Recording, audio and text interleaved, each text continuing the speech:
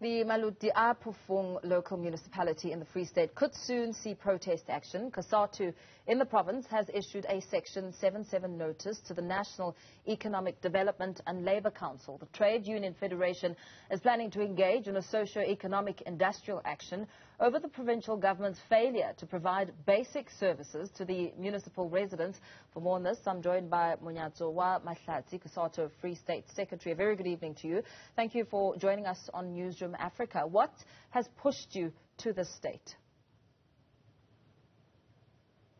Good evening, Mayor, and good evening to your listeners. We have been engaging with the provincial government, the current and previous municipalities, about the problems that are experienced by our members in that area. And we have not been seeing an answer that is bringing a permanent solution. And that's what has prompted us to take even firmer action on this matter, because livelihood of our members and the community at large is really at stake here. The problems that you speak to point to unreliable water and electricity supply having not been resolved, and of course with the detrimental impact not only for households but business, jobs and people's livelihoods. Perhaps expand on that. Thanks for the opportunity again. Our members would wake up in the morning to go to work, and when they arrive in the factories, they will not be able to work because machines cannot operate because there's no electricity. And in many instances, when they are returned home, they are not paid for the time that they have spent traveling and waiting at work, hoping that electricity will come. So you'll find a situation whereby workers will go to work for the whole week, and because they are hourly paid, at the end of the week, they will have nothing being paid to them in a form of a wage or a salary. That affects them in terms of their income at the level of the workplace. But on the other hand, normally workers would buy groceries and ration the groceries across the month or across the fortnight, depending on when does one get paid. Now, with the problem of electricity in Maluti Phofung, workers are unable to buy groceries with their whatever that they may be able to buy and ration that, because they can't rely on their refrigerators at homes, because sometimes a whole week passes by without electricity being there.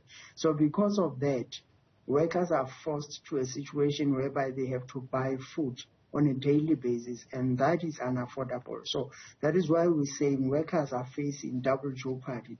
They're being affected at work because there's no income. At the other level at home, they're also affected because they are not able to provide for their families, because they are not even being paid a living wage. In fact, the Auditor General has identified some irregularities at Maluti Phofung and really cited the reasons being linked to poor financial management, saying that annual financial statements have not been submitted since the year 2018, which has further exacerbated your problem. You've now moved to getting some sort of assistance with NEDLAC. Are you confident in their processes? The people that we have requested NEDLAC to invite to the discussion table, because the process is that once we file this Section 77 notice, we expect NEDLAC to facilitate a discussion between us and the people we expect a response from.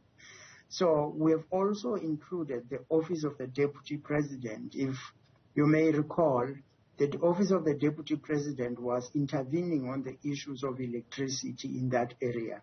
So we're hoping that because we have invited the second highest office in the land, we'll find a positive response out of this whole process. And that's our hope, that we might get a different response this time around.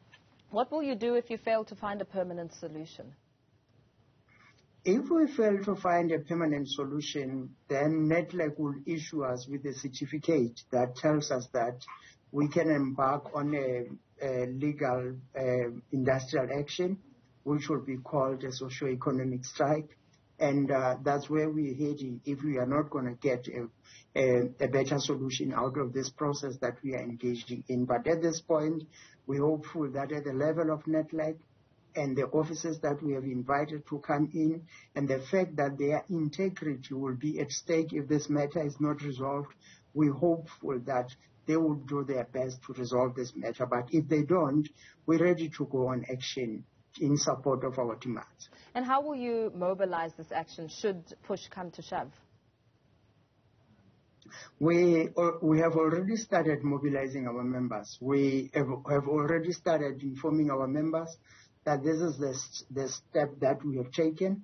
We will be engaging in meetings in the area of Maluti, Phofung, but we have started to make sure that all our members across the Free State understand what is it that we want to achieve with this matter. And once that has been done, we'll then identify the days whereby there will be picketings, identify the date where there will be that provincial or local strike, whatever format that we may decide on when time arrives, and the notice will go out and we'll be able to mobilize workers and community around these demands. And in terms of time frames, what are you looking at?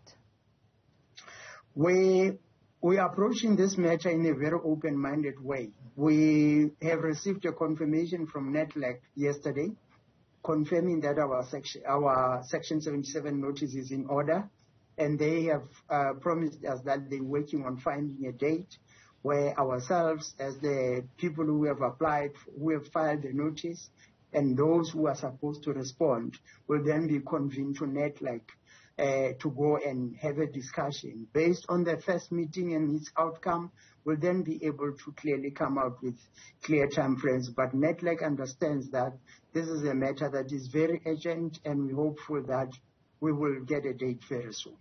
Very well. Thank you for speaking to us. COSATU Free State Secretary Monyazo wa Mahlati speaking to the urgent action, the Section 77 notice, which compels NETLAC to assist.